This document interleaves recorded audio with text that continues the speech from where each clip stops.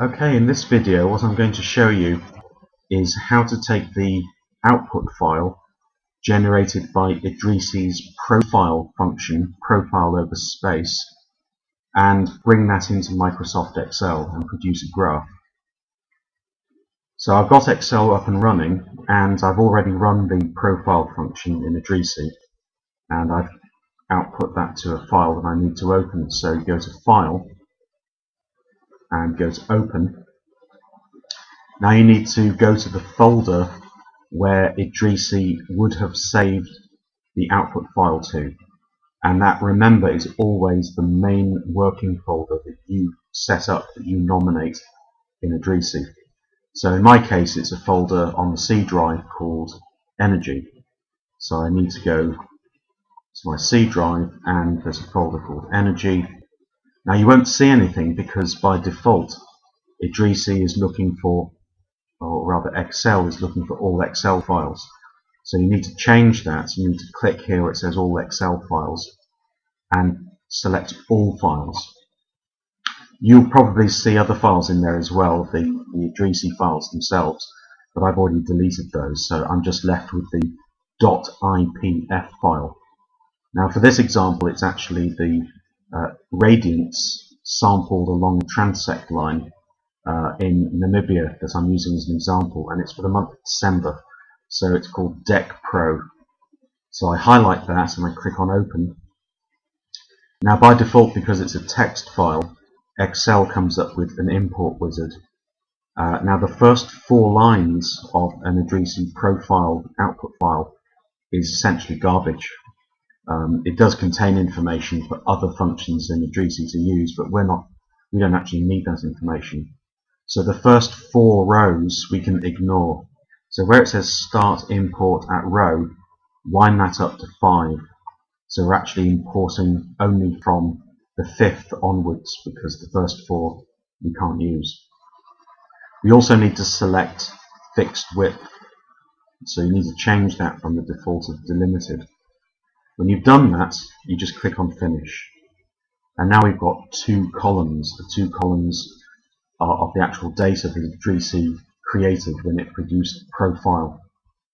Now the first column, column A, is our distance along the transect line that we created in Idrisi with the ONSCREEN DIGITIZE function.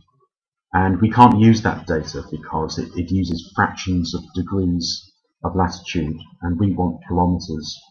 So I'm going to get rid of that column, so highlight column A at the top, and then right hand mouse button and select delete. Now what we're left with is just the 1 column, and that contains the pixel values along our transect line. But by default Idrisi saves the data in what we call scientific notation, where it's got this E, it's 1.48 times 10 to the 2, or to the power 2. Now we want to actually change that to normal integer values. So I need to highlight all the values in that column by clicking on the A here at the top, and then right hand mouse click again. This time I'm going to format cells. Then I select number, and I don't want any decimal places, so I need to just wind that down to 0 and then click on OK. So now this column A contains the raw pixel values generated by Idrisi, and in my case, this example, it's a profile going from the north of Namibia to the south of Namibia, and it's radiance. I also want to include distance in kilometers.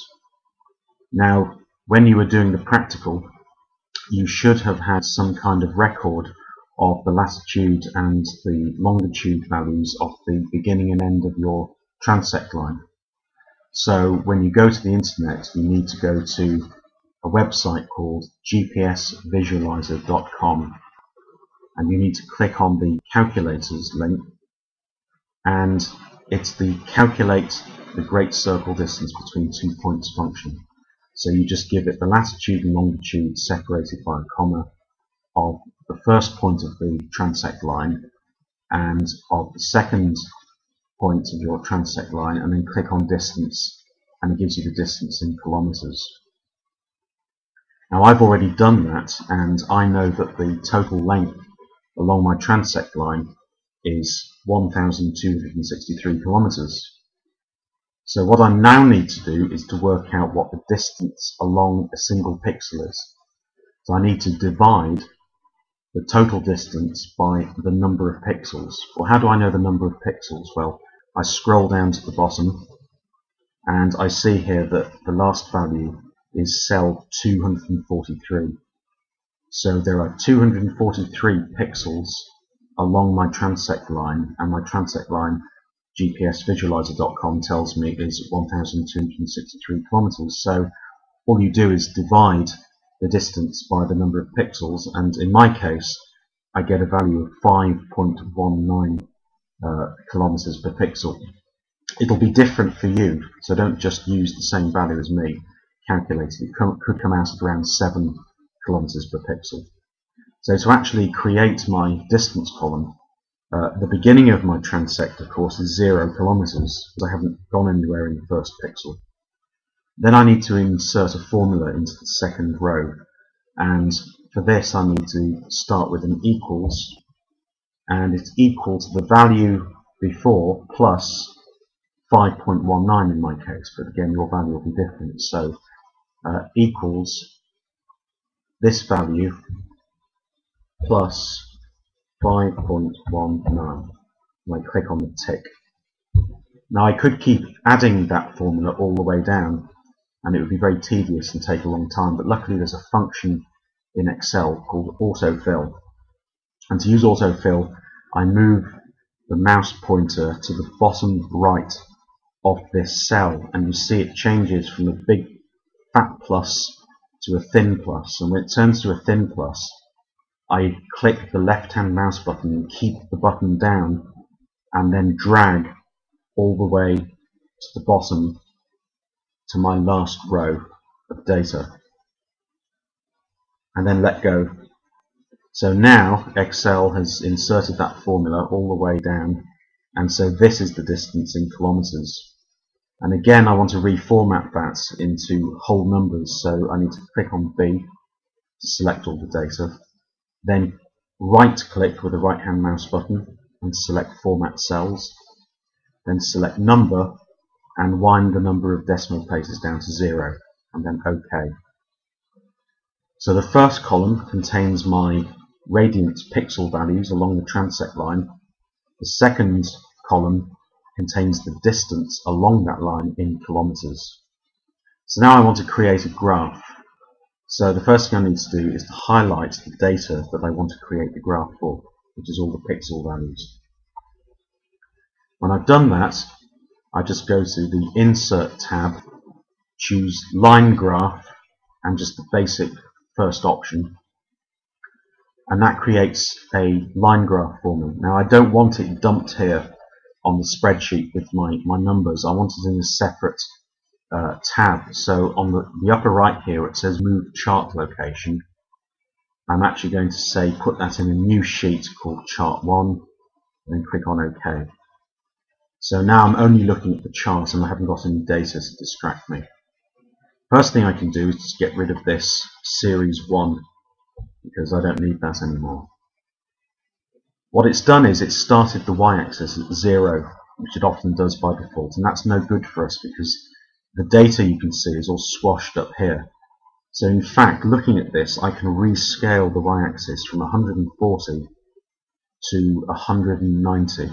So to do that, I just double click anywhere here on the y-axis values, and where it says axis options, minimum, maximum, I'm going to change that from auto to fixed. So I'm going to change it from 140 to 190, and then click on close. So now it's rescaled the y-axis so that I can see the data in the chart much more easily. Now at the moment it's still got just these generic numbers along the bottom axis, which I need to tell Idrisi, to tell Excel that I want the distance in kilometers. So to do that, I click on Select Data. Then where it says Horizontal Category, which is the X-axis category, I click on Edit. Then I switch back to my numbers, and I need to highlight all the cells in the column which is distance in kilometers, and then just click on OK. So now you see that the numbers along the x-axis are actually distance in kilometers.